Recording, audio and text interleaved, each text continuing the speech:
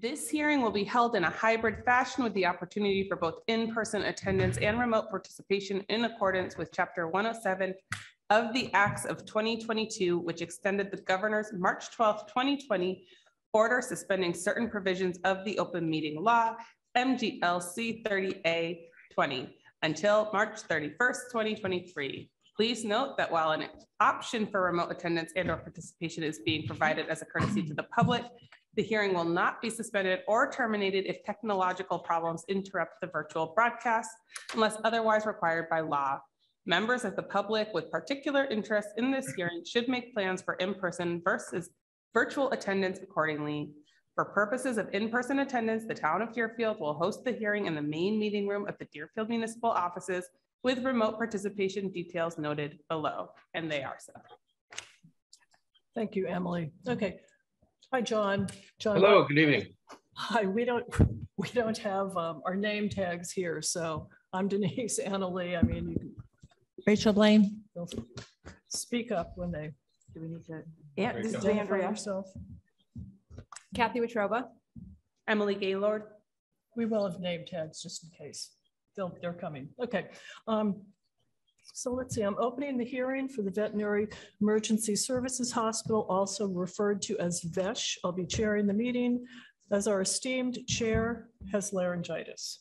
So I'll be doing that. And in case we have any public who come. So notice is hereby given that the Deerfield Planning Board will hold a public hearing on Monday, November 14th at 7 p.m. on an application filed by Veterinary Emergency Services Hospital for site plan approval for property located at 141 Greenfield Road, map 141, lot 8, to construct a 50-space parking lot with independent stormwater management as provided by zoning bylaw 179, 5412, and stormwater bylaw 155 through 156. Application documents are available for review in foyer of municipal offices or online at www.deerfieldmass.us. So Amy, just a question. Have you sent letters to the abutter? Yes, I sent letters to all the abutters. And you did all the necessary postings? Yes, I did all the necessary postings. Okay. So I'm going to, we have an empty room here, John, but I can ask people, anybody who does show up, please speak, or including the board, speak one at a time, follow Deerfield Code of Conduct, be respectful, considerate, courteous, concise, non-repetitive, and recognized by the chair. And board members, just please refrain from, during the hearing, whispering and passing notes with the exception of Annalee, who will probably have to pass notes since she can't speak. All right. Okay, just the process for the public hearing. The applicant or applicant's professional consultants will introduce the application. The board will ask questions of the applicant or the consultants, and public comments, responses. Okay, public comment will happen. I don't see any public. We may have someone online. And the responses from the planning board will be heard during discussion, not during the public comment. All right. So, and anybody in the public, please identify your name, address, and adhere to the guidelines above. And then we'll have a closing statement by the applicant. Okay, so I'm going to ask John to please give your presentation. Certainly will. Thank you very much. Good evening. I'm John Furman. I'm the office manager for VHB in Springfield, and I'm also the engineer of record for the site plans and the documents that you have in front of you for the VESH parking lot expansion. I'm hoping I'm able to share my screen, give it a shot, and I am. Excellent. Okay, I have a number of documents that I'll be rolling through. So we'll start with the site plans. So this is the set of plans that you have in front of you, and it is for parking lot expansion for VESH at 141 Greenfield Road. From a historic point of view, we have already appeared before the Zoning Board of Appeals, and we have received an update to the special permit for the project. The special permit update was required because this expansion would change site plans that were attached to the original special permit for that use. So the use hasn't changed, it's just really kind of updating the documents, and so the site plans now match that special permit. So the next step in the permitting field is to obtain site plan approval from the planning board for both the site plans and the stormwater. And we have an application being prepared for the Conservation Commission as well for work in the buffer zone of a regulated area. And I'll point those out to you as we go through. So this is just our cover sheet. It just outlines the documents and plans that are in the plan set. I'm assuming you're seeing our site plans. I should ask. I've been tricked by that before. Yes, we are. Okay, great. This next sheet is just our standard notes and abbreviations that appear through the set. There's really nothing specific in here, so I'll just skip over those. The next plan is the overall plan, and the purpose of this is to show the location of the project, the existing and proposed project in relation to the property line. And you can see that the VESH parcel is quite large. They're really only using about a third of it here, and there are resource areas basically ringing the sides of it. So the next sheet is. I'm sorry, John, could you orient us relative to the road? Yep. So this is the driveway right here. Okay. And Route 5 and 10 would be running on an angle right here. Yep. Thank you. All right. Okay. So this is an enlargement of basically the developed area on the property. I'm going to try and zoom up here. It'll let me. I guess I have to use the buttons. Well, it's not letting me do that. Oh, there we go. I had a window in the way. All right, so this is an enlargement of the developed area. So you can see the existing building that we're all familiar with when you go on site. And when you come in the driveway, the parking lot continues straight. And this is the current parking field, which holds about 51 cars. What we are proposing to do is, as you drive in on the right side, this is a grass field. We're proposing to fill this and construct a parking lot expansion, and then our own stormwater management system for this parking field. And we did this for a specific reason. The existing detention basin for the center is here, and it's already sized for all of this impervious area. Getting this water over to this basin here was a little bit of an effort. In addition to that, this basin has not been maintained. So it needs to have some rework done, which we're proposing as part of this application. So creating a separate standalone stormwater management basin for this lot allowed two things. The first is that it allowed this basin to be independently maintained and updated while this construction was going on. And there is an expansion that will be happening at the VESH Center in the immediate future. And this allowed us to extend connection for what might happen with that expansion. We really don't know what that is yet, but we're just making provisions. So this is the layout. One of the items that we did have to do was with the increase in parking. We had to reorganize the ADA spaces in front of the building because we were no longer compliant under the ADA code with the number of ADA spaces in the expansion. So we're basically adding two ADA spaces.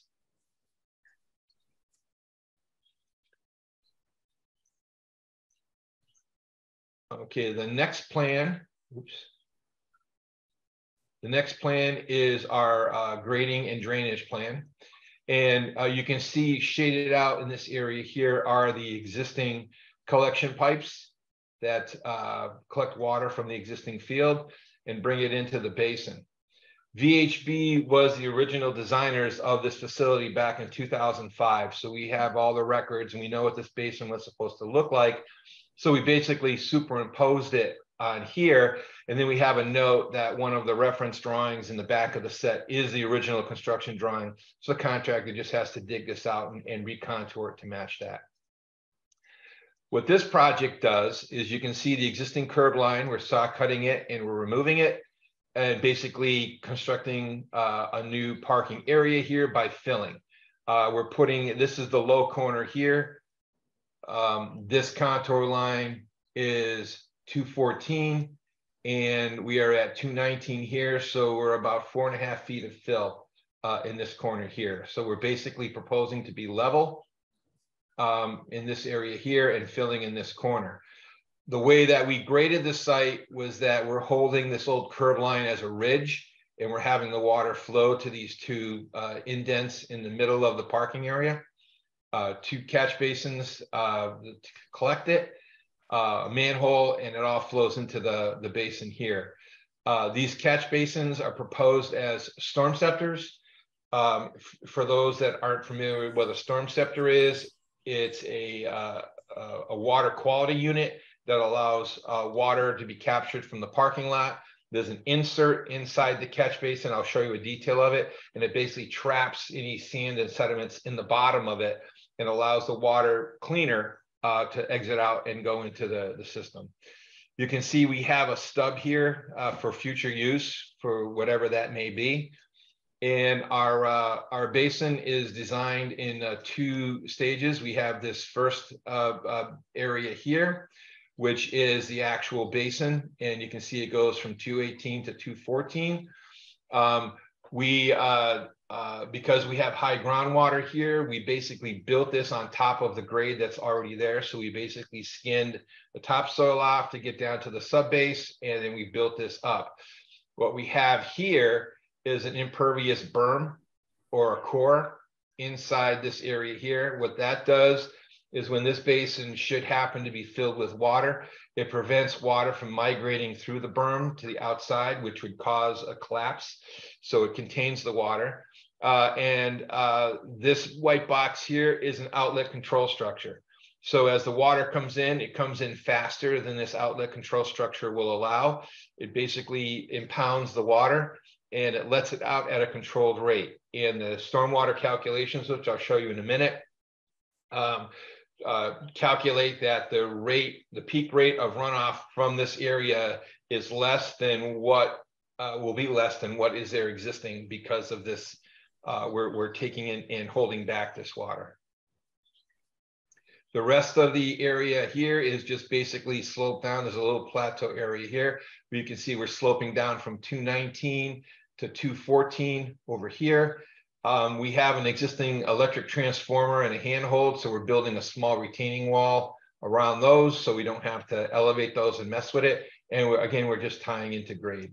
So none of the existing area here is being altered except for the addition of the ADA spaces in the back. This is our erosion and sediment control plan. So we're proposing to basically lay straw wattles on the existing pavement area to try and use it as a limit of work. Within the catch basins downstream of this, we're proposing silt sacks. That's just like a big filter that goes underneath the grate. So any storm water that gets collected that might have sediment in it, it gets trapped in that filter before it drops through and then goes into the existing basin. On the downside of all the excavation and fill, we have erosion control, which is a silt fence and straw bale dike combined. And you can see that we're basically anywhere where we're filling, we're lining that area. What's that? I had mentioned earlier that we had a filing with the Conservation Commission that we're preparing. And this is really the reason why we are filing right here. This is the 100-foot buffer zone. And this area of work is within the buffer. So because of this, we are filing with the Conservation Commission. If VESH could have done without these spaces and we could have altered this a little bit, we could have avoided the filing altogether. But you know, the wetlands are here. There's a riverfront area here that we're out of. So and then there's wetlands around the back of the site as well. So This work is allowed under the stormwater ordinance because it's a stormwater feature. We really didn't have to file for that. But because this is being completely redone and we have this filing here, we thought it would be just good sense to get a filing so everyone knew what was going on, and then we can manage it a little better. The rest of the sheets here are just details. This is a section through the detention basin berm showing that core that I mentioned, the impervious core, and then how the pipe would go through that. This is riprap for outlet, stormwater manhole. This is a catch basin with a trap on the outlet to keep sediment and floating product in the basin. This is the overflow swale. This is what the outlet control structure looks like. So the basin is here. As the water fills up, it flows through this grate, which you can see here. And in this wall, we have orifices drilled into it. So as the water flows through, there's an additional sump to catch any sediment that still might be in the water. And then this orifice is sized. It's a 2-inch orifice at this elevation, which holds back the water. Once it goes through the orifice, it basically goes into the outlet pipe and then out into the field area. Some other details. This is the storm scepter I mentioned. And if I zoom up on this, you can see that outlet or that insert I was talking about. Stormwater, the pavement would be right along this line here. And then this is a catch basin top that you would normally see. So water drops down into here, and you can see there's a weir that goes around and it forces the water through here. The only way for water to get out is through this opening in this pipe that sticks down in here. So all the sediment is trapped in this area here, and it allows it to settle out. And then to clean it, we have this inspection pipe where you stick a tube down and then you can suck all the sediment out, which are, we have our stormwater management report has an operation and maintenance plan in it. Some fencing around the basin, we usually specify that just for access to make sure no one inadvertently goes into the basin when it might be filled with water. And then these are some other details. This is a wood guardrail. This is striping for the ADA, bollard, the retaining wall I mentioned, typical section, and then some signage for the ADA spaces. These are the erosion control features that we're looking to include. This is a straw bale, a dike with a silt fence backer. This is that wattle that I showed you that was along the parking lot. This is what the silt sack in the catch basin looks like. It hangs down in, so the water goes in and filters out through here. And this is some erosion control blanket for the slopes around the detention basin to increase the rate at which it germinates.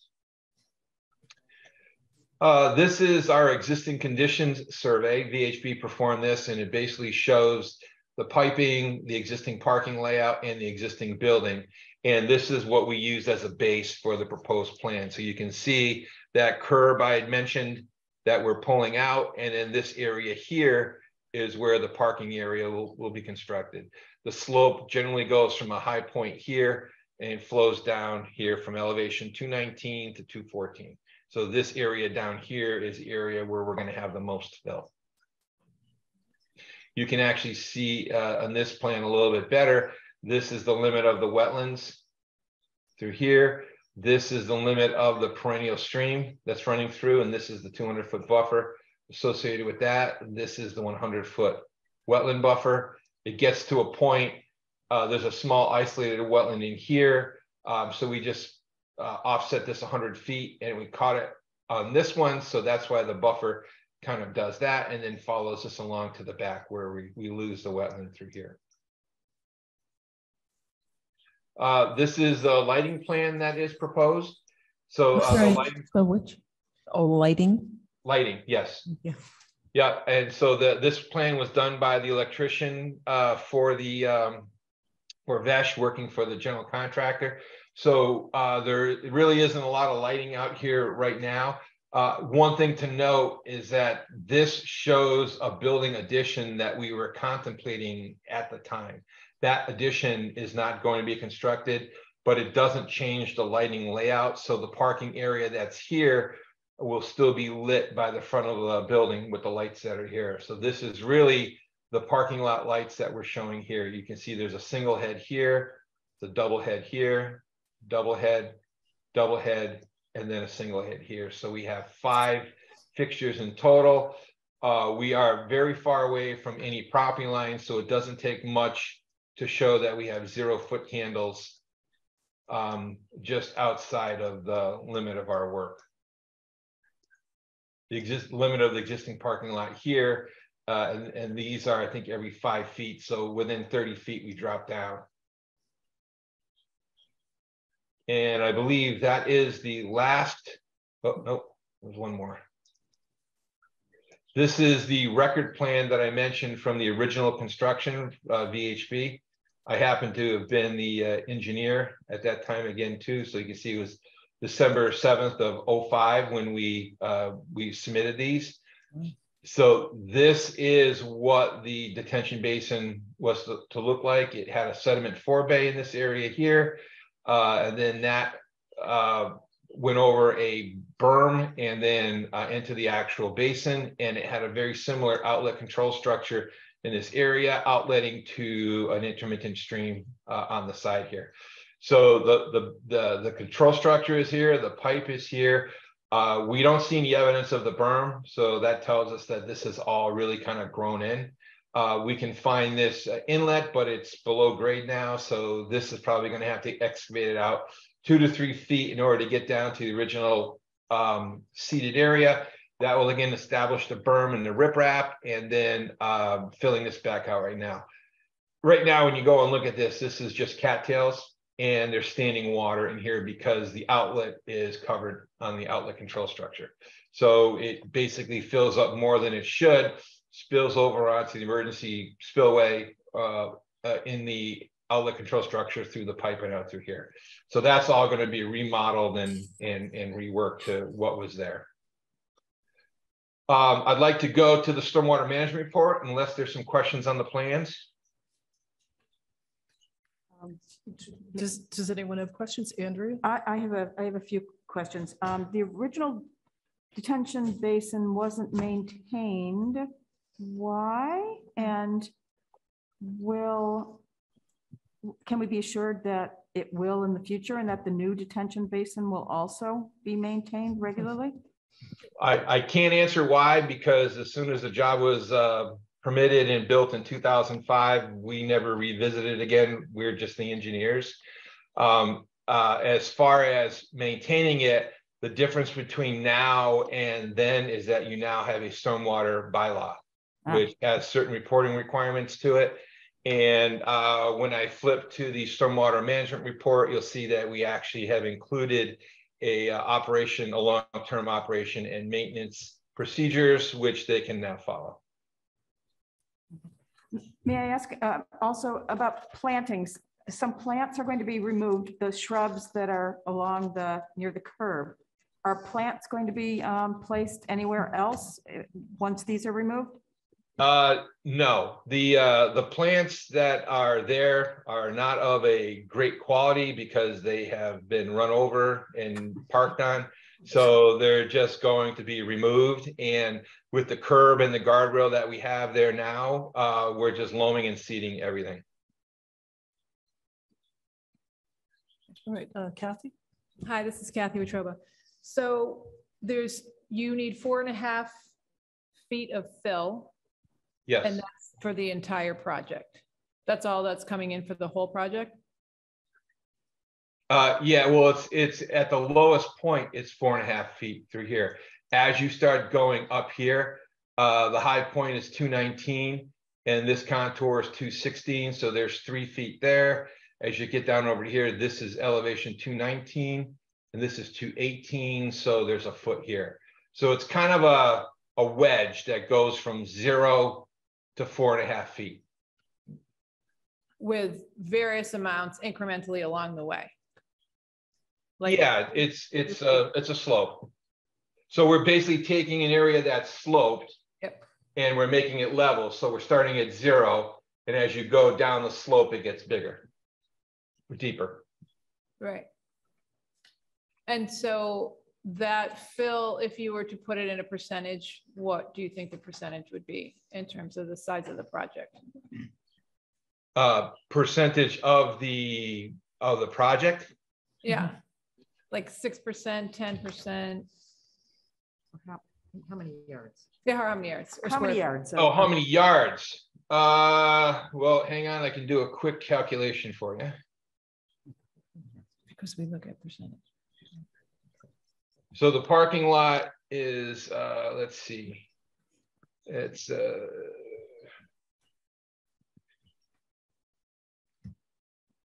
plus 24, and we'll times that by 180 plus 48.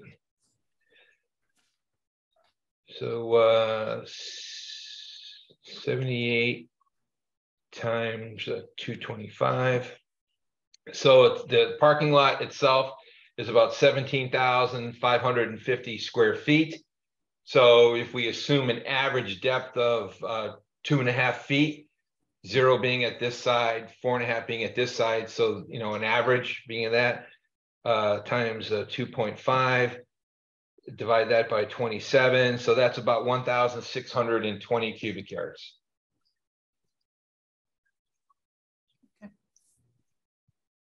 Give or take. Okay. Is that good? Okay. I'm going to ask a question for Annalee, and then I have a number of questions. Will you have electric charging stations? We will not. No, you won't. That's correct. How come? I think the main reason is that as a business where people come on an emergency basis for their uses, they're not here on a long enough time frame to really get any benefit from them. So they're looking at just regular cars, and we aren't touching the building. So in order to put charging in, we would have to actually get into here and run new services out to this area. So they've elected not to do those. Okay, but if you did increase the building size at some point, you would consider electric charging stations. We would, and I think that the problem with the addition that I had shown on the electric plan or on the lighting plan, which the addition was right here. And when you looked at it from a veterinarian perspective, the comment was that the flow through the the building was being haphazard. It didn't, like, you know, you didn't welcome patients and then go to a prep room and everything else. You were just running all over. So that's kind of why they abandoned this building. So if there is an expansion to the building, it would be a new building on this corner of the lot, with this one being repurposed. So with this building being brought here as brand new, we would have the ability for a new electric service and everything else to support something like that. Okay, great. Thank you. So I've got some additional questions. And you may have answered these already, but on page 14 of the regulatory compliance, you've got peak distribution rates go down substantially from the existing. Can you explain, or did you already say, is that on the stormwater report? Yes. Okay, I was going to get to that next, so I can show you what that is. Oh, okay. Okay. Then let's see. In the, maybe, yeah, I guess maybe I should wait. The long-term maintenance. Sure, I can go through that. You'll get to that, okay. And, okay, so maybe I should wait till you go through that and then I'll ask questions. Great. Okay. Any other questions? I have a quick, Rachel Blaine. So you said something, and it's not on this illustration. Maybe then one more. There, stop. So there's a line that goes out, and I just missed what you said. That goes out through the, yep. This line here? No, cap end of. Oh, right here. One. Yeah. You said, can you just. Yeah, we have oversized this basin intentionally because of the parking area, and we've added a bump to the size of it. So if in the future we do something out here, we can just connect onto this pipe. And then if it's small enough, it would fit into this basin and we wouldn't have to build anything else. If they do a building here That's okay. and then another large parking lot expansion, this won't be adequate. So we might be able to put the building in this one and then do something else with parking. But this is just, whenever you dead end an area like this, it's always good to put a stub through here. You can see we did that back in 2005. We extended a stub here because this was supposed to be part of a phase project. Yep. But seeing as how this basin was not maintained, we elected to, excuse me, just to start over and do something else here. So that stub will never be used. Were you the engineers on the previous parking expansions? There was, as far to my knowledge, there was no previous parking. No, I'm sorry. The building expansion. No, this is the first time we've returned to this project since 2005. Yeah. Okay, and before you move on, I do have one additional question. Are you planning on doing pervious pavement? No, we're planning on doing standard pavement, bituminous with a gravel base underneath it. Just curious, why have you chosen that over pervious? So we looked at this and our experience with pervious pavement is if you sand it at any time, you basically reduce the effectiveness of it. And when we talk to Vesh and we talk to the contractor, they sand this pretty heavily. So I know that the benefits of pervious pavement are that you don't have to sand it because the water goes right through. We have terrible soil conditions existing here. Everything that we saw just didn't lead to that being a successful application. So we elected to go with a standard pavement design, collecting it with points of sediment removal, and then a chance to basically hold it, let it settle some more, and then filter out through a grass slope. So the water is basically doing the same thing, but we're actually getting sediment removal through hard structures, and we're able to sand this parking area the way that they're accustomed to doing. And we know this will work. Okay, thank you. Any other questions on site plan before we move on? Oh, I thought we already did that. Okay, so the lighting plan, you did talk about, you did show us a graph, but what is I think we're concerned about light pollution and how, what the trajectory is, I guess. Of sure. The lighting. So you can see in the background here, I'll zoom it up again. So this is the existing building. You can see it right here. And this is the addition that's not going to be built. But this parking lot line right here, that's the existing line. And you can see that right under this fixture, we have 5.8 foot candles. But as you go out 30 feet, it drops down to 2. So then that, you can see the numbers dropping down. Then you hit the addition, and now this light is showing 5.6, 5.3, and as you get into this kind of a diagonal, you can see the numbers starting to drop down as well. So each one of these circles here basically shows about the 0.3, 0.5 foot candle for each fixture. What the numbers are showing is how when these two lines intersect, it bumps up.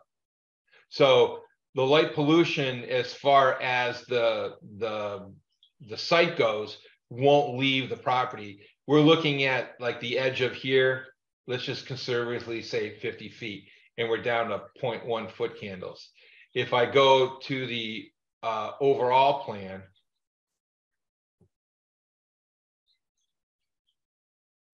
and show you where 50 foot is, it's about this line right here. So you can see we still have anywhere from 75 to 100 feet to go before we reach the property line.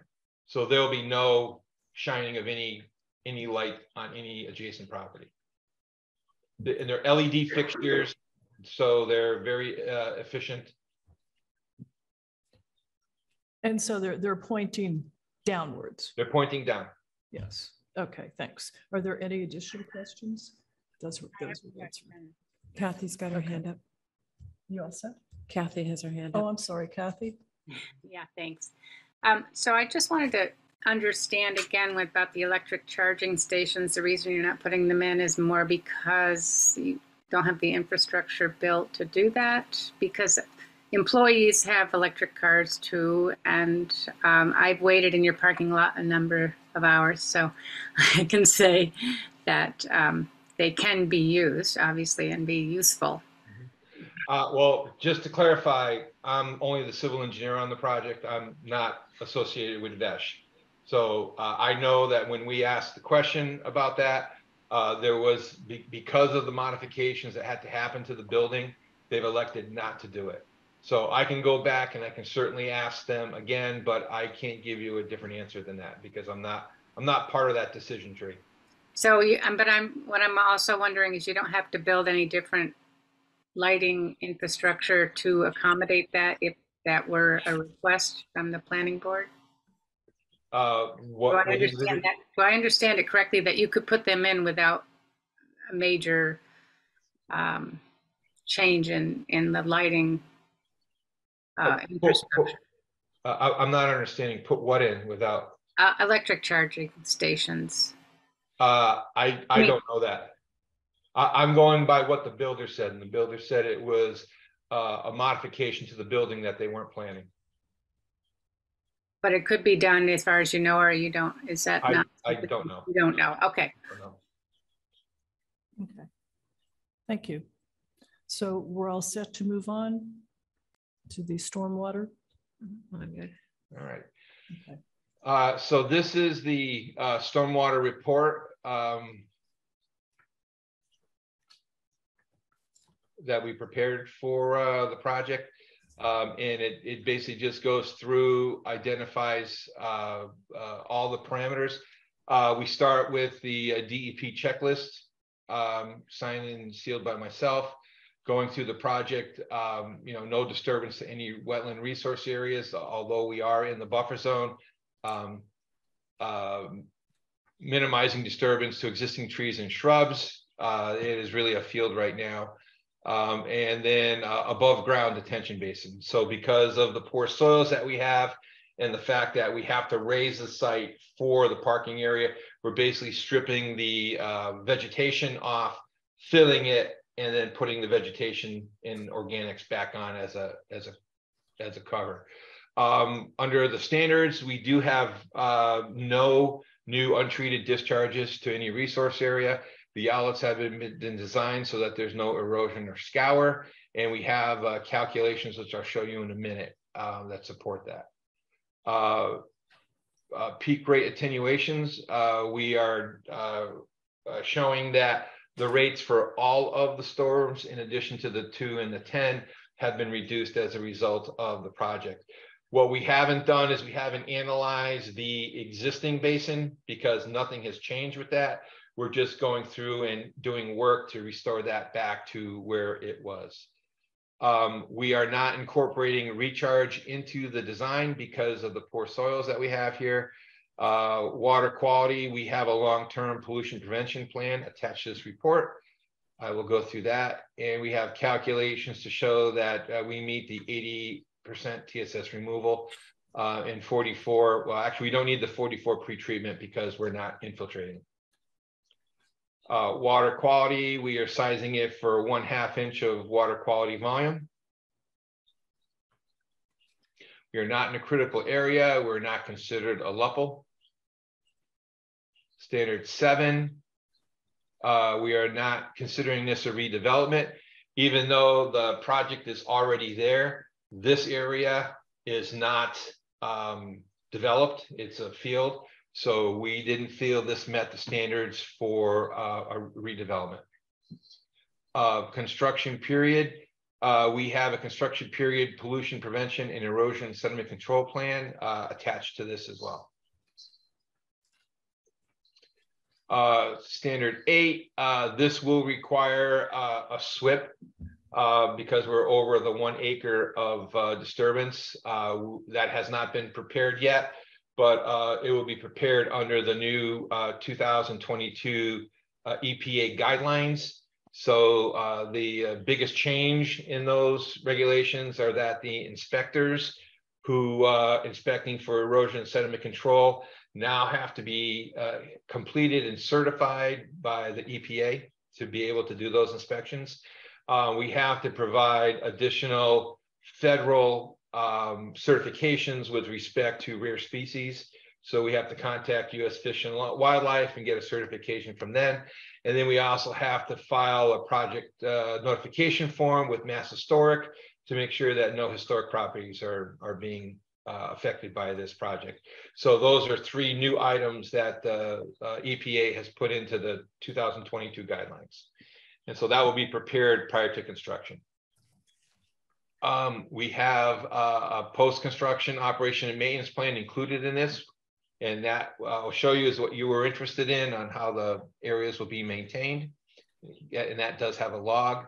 We have, again, the long-term pollution prevention plan. And there are no illicit discharges associated with this because the site does have a sewer system to it. So this is just the project narrative. It goes through, the site is 14.4 acres, and we are disturbing approximately 45.5 square feet of the site. So we're a small portion of the overall development.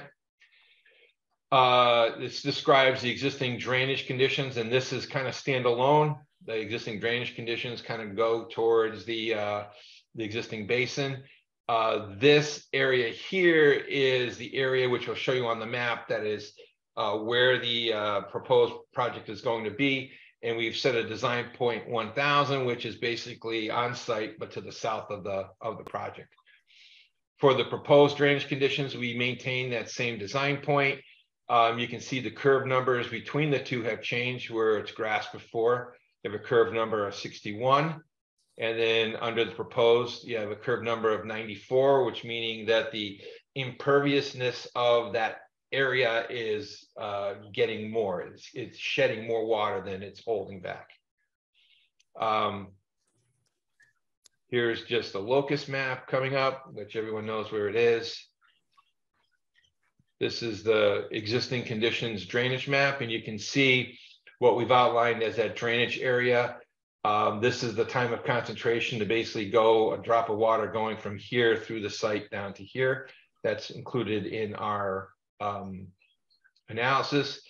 The proposed condition basically uses that same drainage area. You can see that it encompasses the new parking area and the detention basin. We are not in an area that is subject to the 100-year flooding. The site is in this area here, and we are out of that zone B. And then we get into regulatory compliance, which is basically just going through the standards again. And I went through all of these as part of the DEP checklist, but this is an analysis of what that design point is seeing. So under proposed conditions for the 2-year storm, it's seeing 0.14 cubic feet per second. And with the increase of impervious and the detention basin, that's dropped down to 0.13. So you may look at this and say, well, you know, that's not really a lot. But what you have to do is look at the comparison of how much grass was there before and how much pavement is there afterwards. So if we didn't have this detention basin, this number would be up in upwards of the 2 to 3 cubic feet per second number. So you can see that it's basically attenuating the peak. Okay. As we start to get higher in storms, the difference starts to become more apparent. Under existing conditions for a 10-year storm, it's 0.71. You can see under proposed, it's 0.17. On the 25-year storm, the existing is 1.15 cubic feet per second. You can see we're at 0.18. And at the 100-year storm, we're starting to get flow going through the overflow area into that swale. So we go from 1.93 to 1.44. So under all conditions, we are showing that the peak rate of the parking area is being decreased. We did acknowledge that due to the the poor soils, we are not able to provide the recharge that is needed for the site. However, the basin is not lined, so there is some recharge going in, but as a de-soil, it's very limited. So we meet the intent of the bylaw because under a de-soil that is generally a wetland, you just don't have the ability to infiltrate water. Water quality, I'll get to these calculations in a minute, but our stuff is designed for 80% total suspended solids removal from this parking lot. And again, we have the long-term pollution prevention plan in the back of the report. So we've gone through all of these, the LUPL, the critical areas, redevelopment, all of these items here, which we already covered before. Hey, John, hold on just a sec, please. Sure. Would you prefer that we hold questions until the end or when you're actually going over things? Whatever you'd like to do. Well, okay, so I did have a question. I think I had Sure. that question before, but it was the wrong time. The peak discharge rates, if you could go back to that. Sure. I'm just curious. So, I mean, they're substantially different from the first. So this includes both detention ponds? It does not. It only includes the new one. So the drainage area that we're showing is just this. So the rate that's coming out of this will be as was shown in the existing stormwater report that was made for this project. So nothing has changed here, except we are just excavating this out and putting this back to where it was because it wasn't maintained. Okay, so what you're saying is you have to, since that was obviously not adequate, you have to redo that one. So between the two detention ponds, is this what the proposed peak discharge rate will be? No, so that peak discharge rate is just for this drainage area for the new expansion. Okay. This basin was designed to be adequate, but it failed due to lack of maintenance. So we should be clear that it's not functioning because it's full. So they just have to go and excavate everything out to get it functioning again. So you'll have two discharges from this property. You'll have this one, which is what we're asking you to review now, and Right. this one, which was approved back in 2005. And Right. that hasn't changed. Yeah, but since you are excavating that, why wouldn't we be concerned about that peak discharge rate? So the discharge rate from a basin is based on the orifice size of the outlet control structure. And we're not changing that. We're basically unplugging it. So when you look at this, nothing in the remaining area of the site is changing. Right. So this was what was there in 2005. This is what was there in 2005. And it's been functioning since 2005, except that it's now full. So if they had maintained this every 2 or 3 years, they would just be going in there, mowing it, digging out the grass, and then keeping it going. They didn't. So now they have to go back and put it back to where it was in 2005. Nothing has changed. It's still the same basin. Okay, thank you. You're welcome.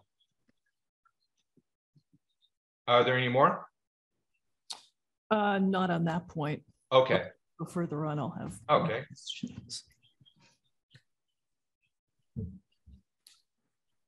All right, so we get into the supporting calculations. First off, we come to pipe sizing, and we have a computer program that sizes that for us.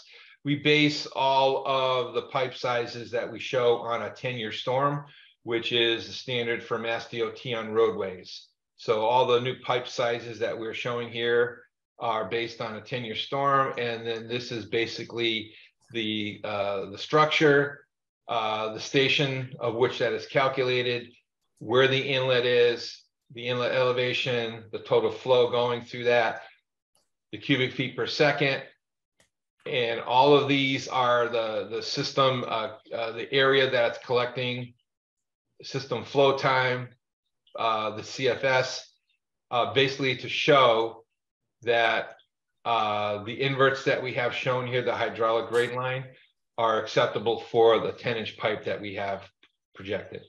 So that's a lot of computation just for those two pipes that we have. Let me go back down here. And then these are more of the same, but it basically just breaks it down into different labels.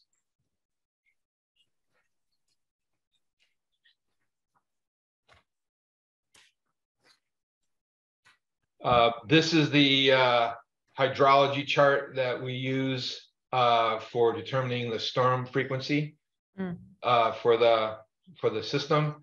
These are our supporting calculations. For the 2-year storm, we're using 3 inches per hour for 24-hour storm. For the 10-year storm, 4.64. 25-year storm, 5.66, and 100-year storm, 7.24. Under the DEP regulations, the DEP basically has set that the standard rates from when the stormwater management regulations were established are acceptable to be used. But if an applicant has access to NOAA, which is what the chart I just showed you, we should use those rates because those rates are higher than what was done when the regulations came out back in 2005, I think it was. So we're using the higher rates. So when you look at, this is the existing calculations, it's very simple. We have one drainage area going into one design point. And I'll show you, these are just the accountings for it, but I'll show you for the 10-year storm, I'm sorry, the 2-year storm, there's the rainfall rate that I told you. This is the drainage area. It's got an area of 25,954 square feet. The curve number is 61, which is a blend of impervious area. It's got some pavement in it, but if you recall, that line went up to the existing paving area a little bit. And what it's showing is that the total runoff from this area is just doesn't, back here somewhere, is 0.16 acre feet or 0.14 cubic feet per second. So these are really the sheets that kind of summarize everything for the existing additions. And we'll go to that's the 2-year. This shows the hydrograph of how that occurs. And then you go to the 10-year, and these are the numbers that I showed you before. So this is the same area, 0.71. There's the hydrograph. This is the 25-year, 1.15. Next one should be the 50-year. I'm sorry, the 100-year, 0.193.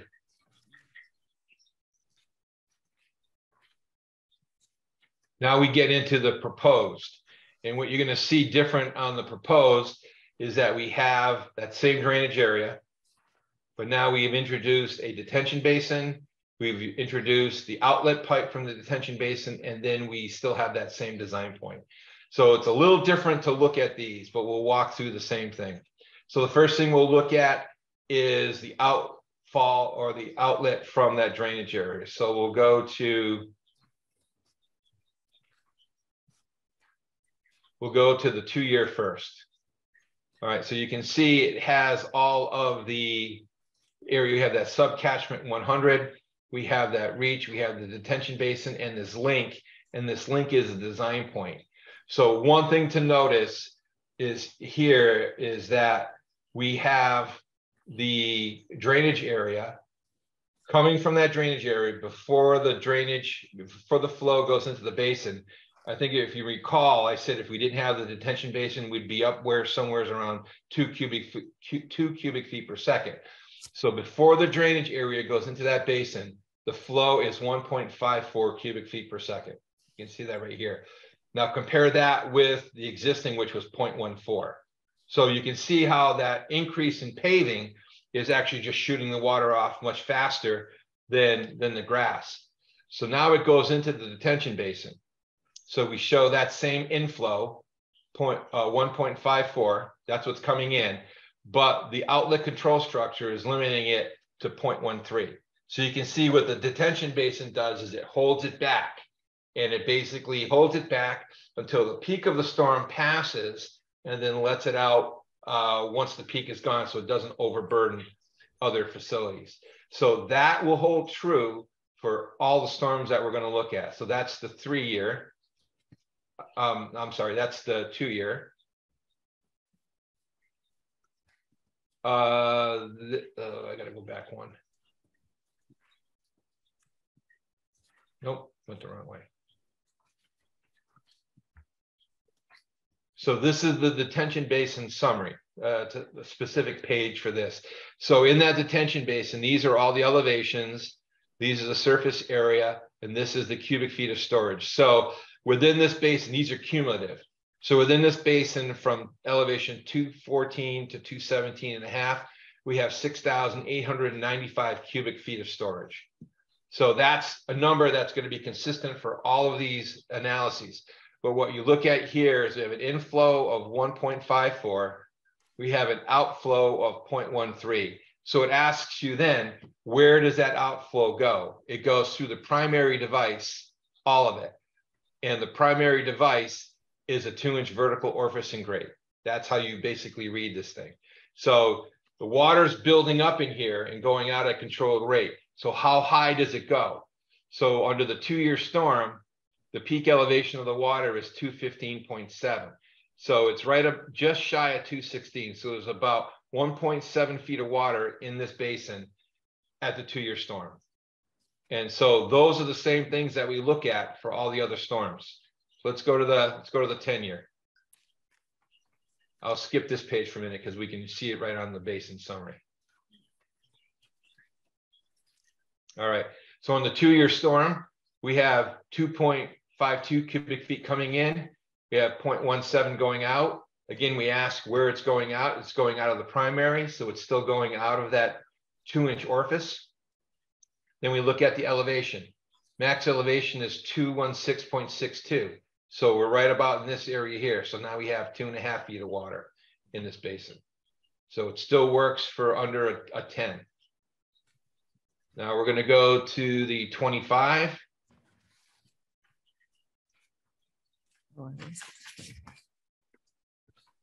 Oh, 3.12 cubic feet coming in, 0.18 going out, still the primary. Look at the elevation is 217.54. So now, or 14. So now we're getting up near the top of the basin through here. So I mentioned earlier when I was looking through that the overflow structure was going to start to come into play here. And that's exactly what's going on. So we basically, the only flow out of this basin up until the 25-year storm is through that 2-inch orifice. Everything is just going right out that outlet control structure. So when we go to the 100-year storm, you're going to see that we're now going to have more to look at. So here's the 100-year storm. Inflow is 4.05. The outflow is 1.46. So what is that composed of? Primary, which is 0.2. Primary is 0.2. That's our orifice. Then you can see our secondary is 1.26. So what's our secondary? Our secondary is a 4-foot long by 1/2 inch wide broad crested weir. That is the overflow structure. So it's going over the top of the overflow structure, and it's still going into the outlet pipe. Let me find the outlet control structure right here. So what's happening is we have a 2-inch orifice here.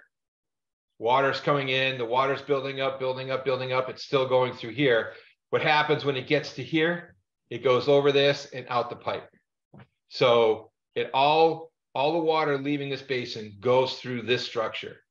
We provide a rip-wrapped overflow structure in the event like we have a 500-year storm or something crazy like a hurricane coming through. If the water is going to leave this basin, we want to tell it where to go. So we have a riprap swale that in the event this all gets underwater and it can't take anymore, it's going to go out over this swale and it's going to go into the field on its own. But we're only designing for the 100-year storm, which is what the DEP requires. So that is generally the analysis. Now we get into the kind of the computations of soil evaluation. These are all the existing soils information. We got that from record. You can see that we're predominantly, D soils in this area here. These are our computations for long-term stormwater operations and maintenance measures. So these are the items that the VESH is going to use for long-term. They will fill this out, and so they will be able to identify who's responsible for this after the project leaves. These are the maintenance measures we have. Inspect the stormwater basins annually for cracking, inspect the outlet slope, clean all catch basin debris, clean the water quality units. Paved areas will be swept at a minimum 4 times per year, routinely pick up and remove litter, and inspect all dumpster areas. Then it gets into additional, those are general items. Then it gets into sweeping pavements. These are when we suggest sweeping them, checking the loading docks. It gets into catch basins. So we give the general thing that says inspect catch basins. Now we have a subcategory here that tells you what to actually look at. Sediment, structural damage, make sure that the grates are kept free from snow and ice, structural water quality devices, which in this case happens to also be the catch basins, because our water quality devices have a grate on it and the water flows into it. So they're very similar to this. The stormwater outflow, just making sure it's not eroding. We have riprap protecting it there. We want to make sure that riprap's there. So if we get an event or for long-term use, the riprap starts to get depressed, it starts to wash away, we want them to kind of set that back up and make sure that it's protecting things. And then we get into roof drain leaders, things that you would do at your house, make sure that they're flowing, that they're connected, they're not iced up. The extended detention basin, oh, yes. Oh, yeah. Before you move on, I did have a question about that. So through all of those on the report, let's see, the structural stormwater management devices, how you're going to be doing that? Who's enforcing that and who's doing that? Well, I will be honest, I don't know what the outcome of your stormwater management permit will be in Deerfield. This is the first one I have filed for, but it's my understanding that the permit requires identification of an operator. Yeah. So the operator, under most of the communities that we work in, the operator is the person that is responsible for the maintenance. If the operator is the owner, then the owner is responsible for doing that maintenance. It's in this case, it's the management, not the owner. Management of the that's true. Yeah, they're not going to come from California to okay, so it's management. So, back to enforcement. I mean, that's great if they do it. How will we know it's done? Yeah, I believe, well, we have their reporting that when they do this, there's a report that they have to fill out, a B&P checklist. So they have all this. As far as the stormwater permit goes, you could require that they submit this to you annually so that you have it for record to know that it's done. Great, thank you. Yep. Yeah, I wanted to follow up on that. So who report goes to whom in town, and I'm just concerned about, that it's actually maintained regularly, especially since we are learning that the first detention basin wasn't maintained. Right. Yeah. The first storm, I mean, back in 2005, the regulations for these were much different. There was no requirement for any maintenance. Right. So and so now we fast forward 17 years, 18 years, and things have changed. All communities, non-MS4 ones and MS4 communities, all have some sort of maintenance requirement.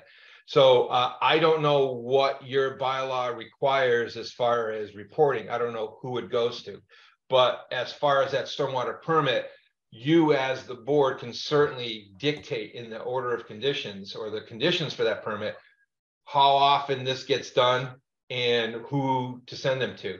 If you want to send them to the building inspector and with a copy of the planning board, so the building inspector maintains a copy, you put that in a condition, and that's something that they'll have to do. Other communities that we deal with actually have a stormwater authority. It's not combined with the function of the planning board.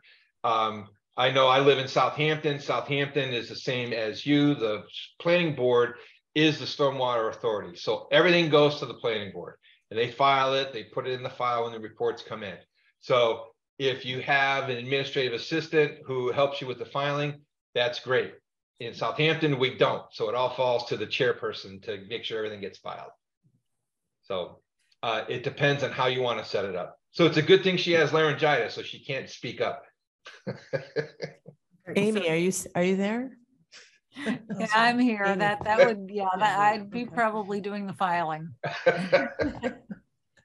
Are there any other questions pertaining to that?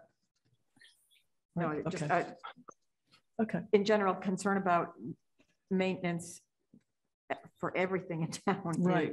I'm sorry, who's speaking? I can't. I'm sorry, this is Andrea. Yeah. Expressing my concern about maintenance throughout town.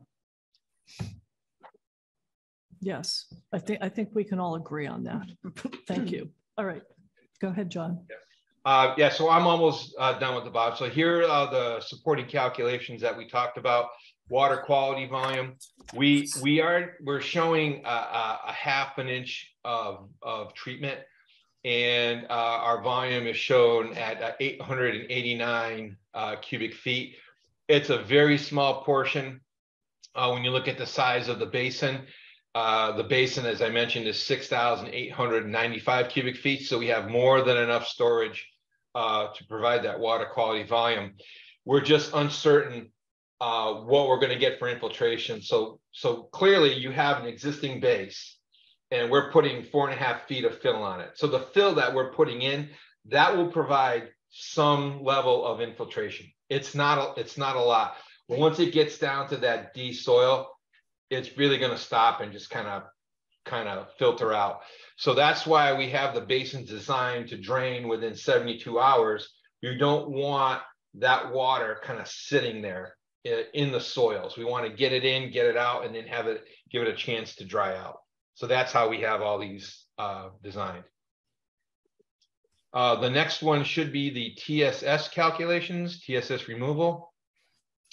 So let me see here. We only have one drainage area. So usually you get, this box is in the way. Usually you get one of these for every drainage area that you have. So if you have a drainage area that has, or a project that has 6 drainage areas, you should get 6 of these, one for each one. So the way this works is you start with a suspended solids load of 100, and then you start working through what reduces that. And it's a weird spreadsheet, the way that it works. So if you do quarterly sweeping, this is good for a 5% removal. So you're starting at 100, you're removing 5%. So the remaining load is 95%. Then you go to the next BMP, which is the storm scepter. The storm scepter removes 80%, but it's not 80% of the one, it's the 80% of the 95 that's remaining. So that's when you start getting odd numbers. So it's removing 7.76% of the whole.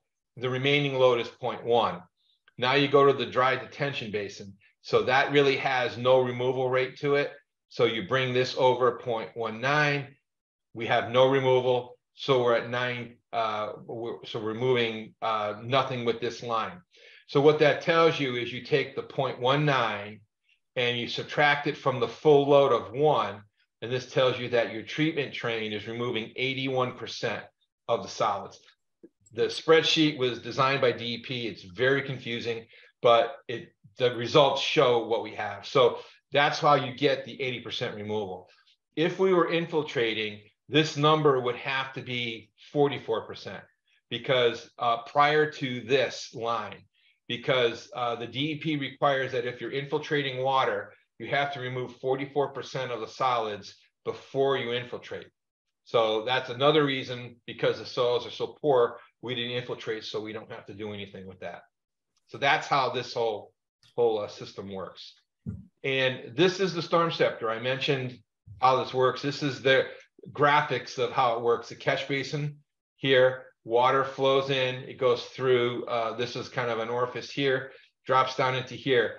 The way that this is designed, it creates a swirling motion inside the chamber.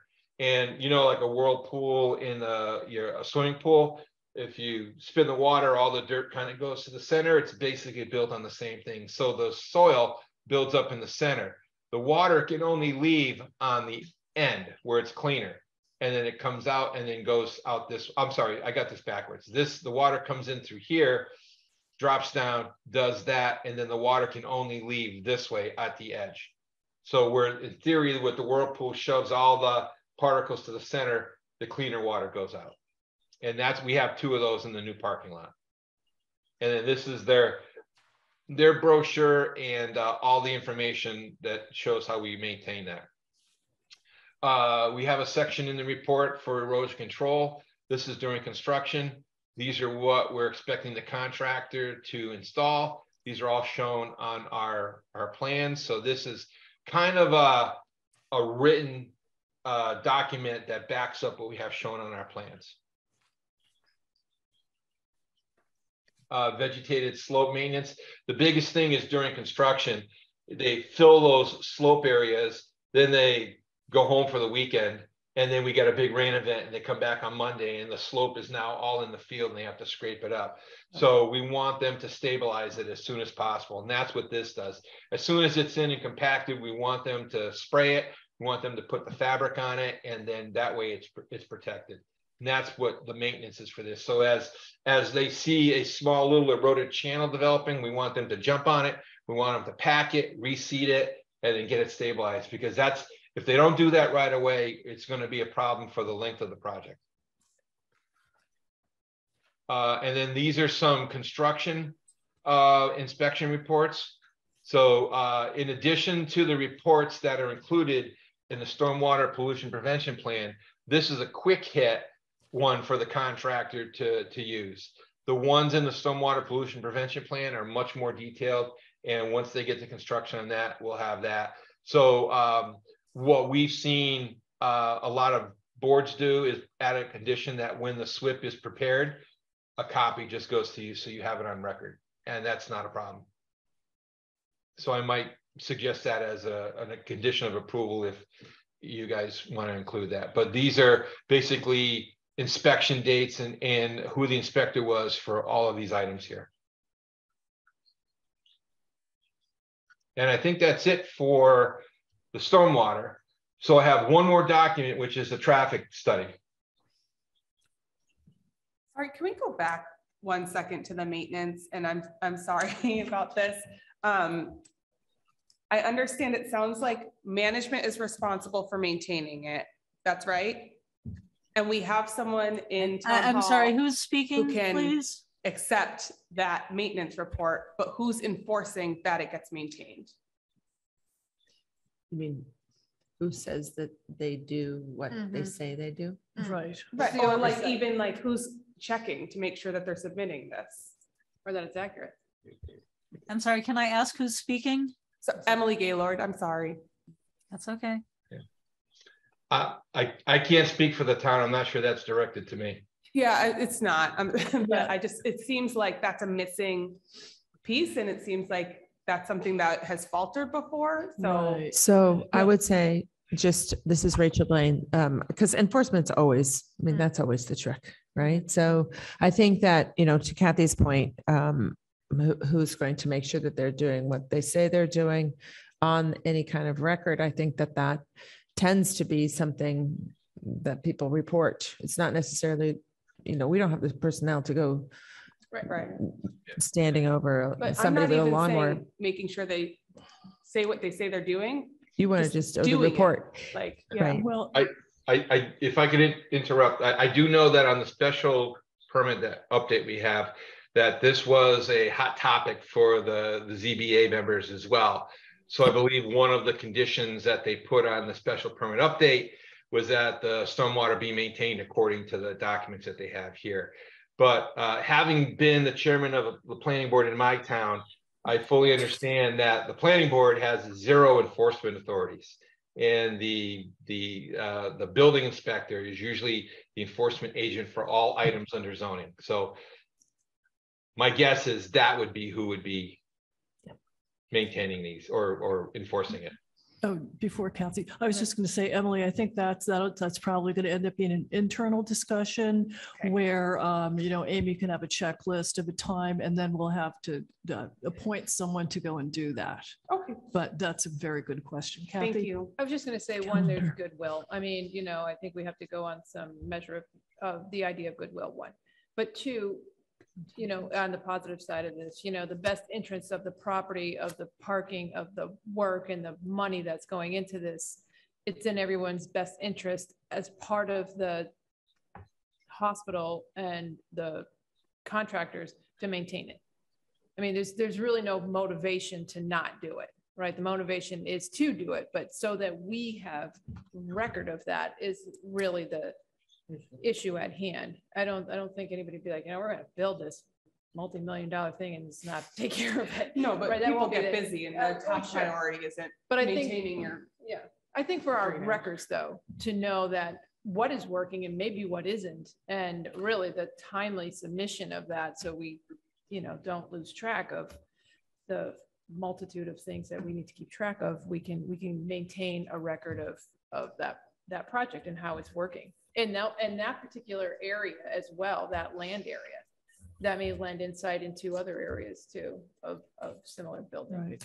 Right. Okay.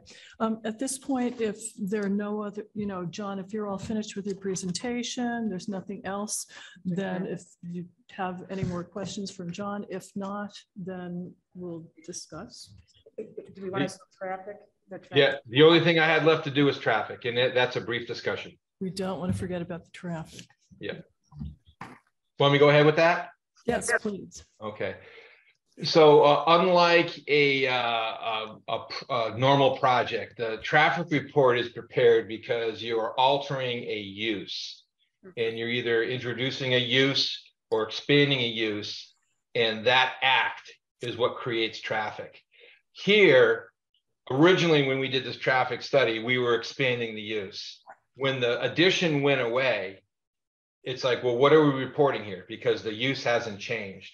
So what we ended up doing here, after having discussions with Jennifer, when we were going through this, the former assistant town administrator and the building inspector, we said, let's just document the conditions that we have right now.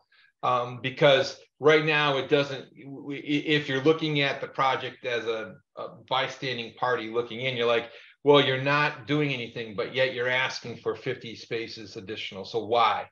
So what we ended up doing is we threw some counters down on 5 and 10, and then at the driveway. And what we found is basically the paragraph that I've highlighted here. And the counts are basically later on in the driveway. So during a weekday morning average peak hour, we have 16 vehicles entering and 10 vehicles exiting for a total of 26 trips at the driveway. So what we found that if you compare that to the original traffic study we did, this is increased over what the original traffic study showed. During the evening, it gets even more. The evening peak hour, we have 9 entering and 22 exiting for a total of 31. So you can see that it's consistent through the whole day, but at the evening time, it increases. What was really surprising was they're saying that during the course of 24 hours, we had 351 vehicles entering and exiting the property. That's a lot for a hospital. Yeah. So what that does is when you look at a peak hour of 31 vehicles, right? And you have 26 and 31, that's 57. That's 57 vehicles. The parking lot's full. So when you start looking at it and you start breaking down, well, that's the peak hour. It might trail off, or it might pick up. The hospital is open 24 hours. So that 351 vehicles is through the whole time.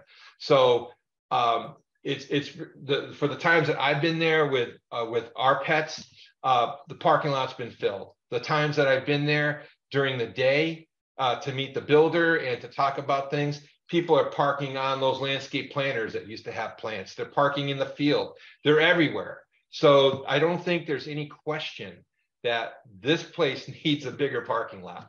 And by having a hard surface with guardrail around it that they can't leave the surface, you're eliminating the sedimentation and the erosion that's occurring because they're parking on a slope and their tires are rutting it up and they're ruining the stabilization, which is the grass covering on it. So there's a lot of benefits to having this parking lot done. And so what we will do is that we will use this document here as a launching point for a future project, which may include a building addition or may include a new building. But by having these numbers here, we know that in 2022, these are the numbers that this facility was generating. So if we throw down, let's just say that 5 years from now, they finally say, okay, let's put the building up. We'll throw down tubes and we'll compare these numbers. We now have a baseline to predict what we have going on here. And that's how we'll help size the parking lot for the next step into this. So it really, there's no mitigation that's proposed with this because we're not building anything except a parking lot. And a parking lot isn't a generator. A parking lot is something that takes care of the traffic that comes to the site. We're not changing the access points, so we don't have a DOT permit. We did check the crash data from MassDOT, and there were 2 crashes that were reported at the driveway during a 5-year period. So the crash rating is fairly low on this facility. The site distance was phenomenal. It's like 3 miles in each direction. It's as straight as an arrow. So there's really nothing wrong with the area here, except the parking lot's too small. And that's what this traffic study shows. And that completes my presentation. Great. Thank you. You're welcome. Thank you. All right. Well done. Thank you. Okay. So let's see. Discussion.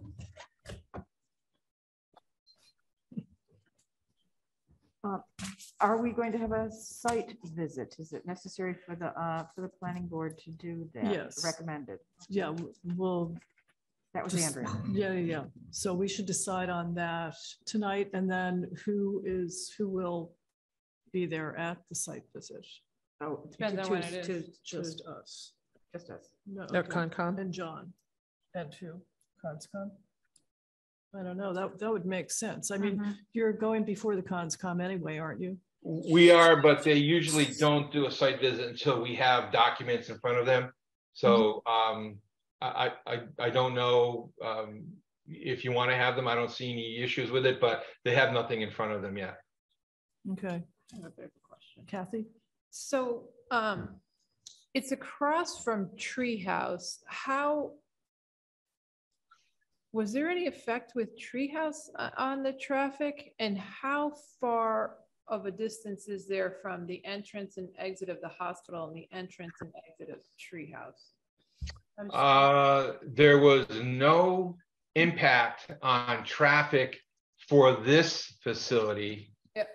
Hang on, Greenfield Road, Deerfield. I think there was more of a predictable pattern when it was the previous business prior to Treehouse.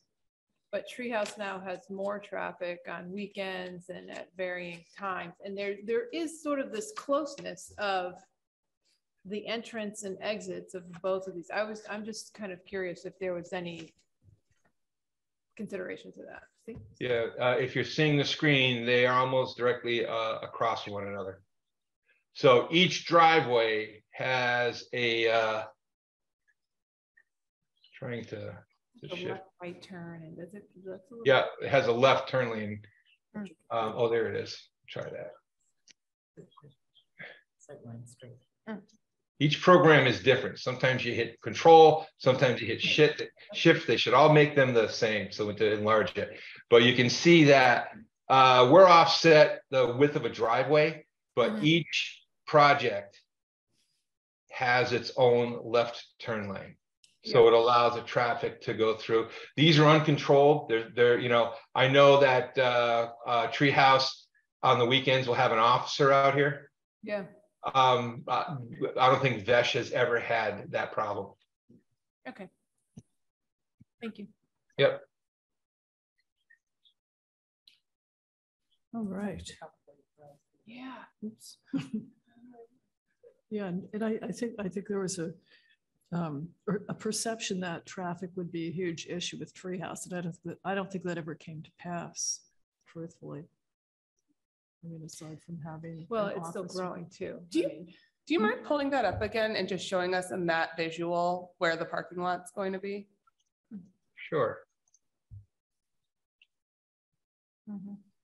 So the parking lot is right here. Yeah. Okay. Right. That's what I thought. I wanted to confirm. Thank you. Yep. You can see the wetlands. All through here.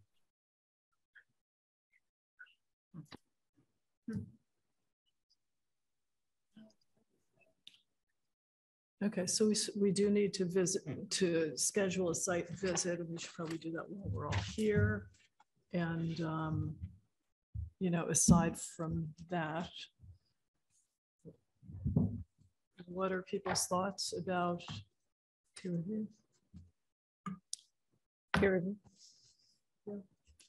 I know I spoke with our building inspector, and he felt, you know, I mean, because of the scale of the project and the complexity, even though it's, I mean, you explained it really well, it's still a pretty complex project. And I think, you know, we just like to cover all of our bases here in Deerfield.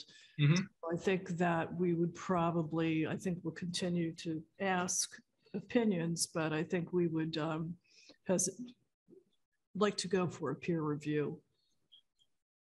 Yeah, I think if everyone agrees with that. Yeah. And, you know, in addition, just again, just to make sure that the peer review is the response, it's paid by the applicant. Yep. And the town of Deerfield will send out a request for quotes. Hopefully we'll get multiple quotes. They'll be sent to, once we get that, they'll be sent to the applicant for review. And then when the applicant has chosen a peer reviewer, you'll submit the estimated funds to the town of Deerfield. Okay, and the funds will be deposited into a separate account by the town accountant. The peer reviewer will be required to track the hours spent on the project as it progresses, inform the planning board when 75% have been expended in order to discuss additional funds that may be required, and then any surplus remaining, including any interest, which will probably be like two pennies at this point, will then be returned to the applicant. That's So, fine. That's understood. Yep. Great, thank you. All right, so I guess at this point, what we'll do is we will do that. We will send that out to you. And Do you want to make a motion for peer review and vote on it? Yes, that's a good idea. Do I hear a motion? Thank This you. is Andrea. I move that the planning board request a peer review of this project. A second. Kathy Wetruba. Okay. All in favor? Emily? Emily Gaylord, aye. Kathy Wetruba, aye. Andrea Leibson, aye. Annalee Wolf, aye. She can't speak, so thumbs up.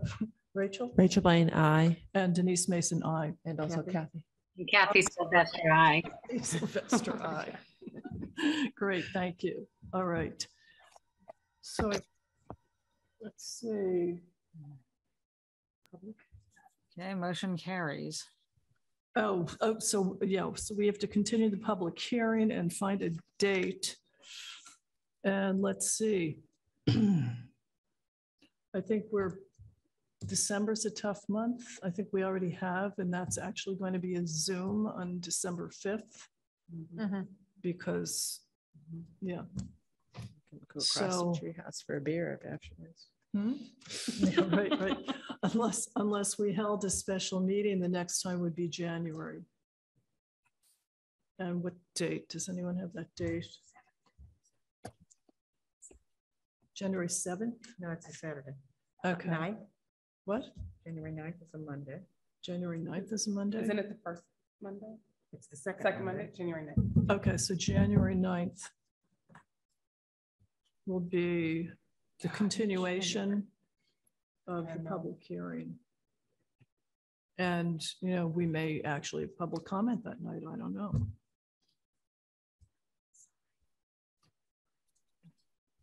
Right.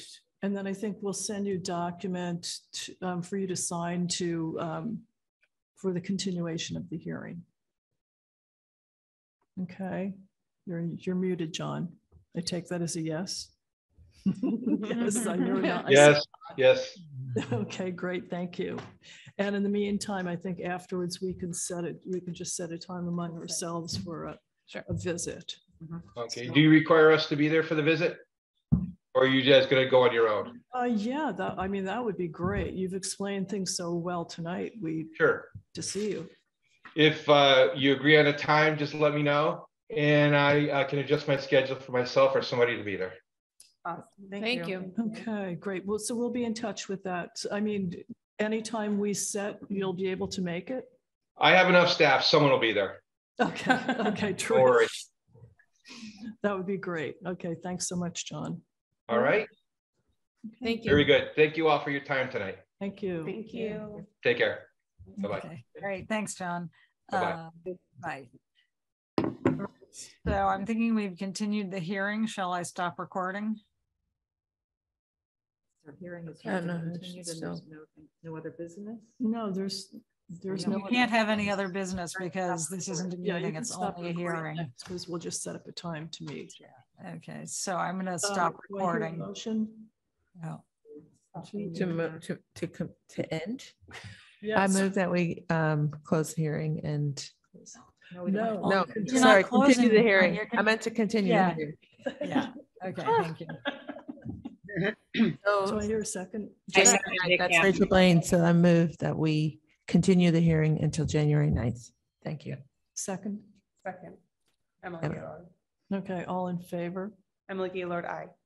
Kathy Trova, aye. Andrew Leibson, aye. Natalie Wolfcole, yes. Rachel Blaine, yes. Denise Mason, yes. Kathy Sylvester. And Kathy Sylvester, yes. Sorry, Kathy. Yeah, really. Well, I've got to look into the screen that I've got to look up, you know. It's okay. I'll see you there. Okay. All right. And do I hear a motion to adjourn? I move that we adjourn. That was what I was trying to do before. I second Rachel it, Blaine. Kathy Sylvester. Do I hear a second? I second it, Kathy Sylvester. Okay. All in favor? Aye. Aye, Emily Gaylord. Aye. Okay. All right. We're adjourned. So, Bye, everybody.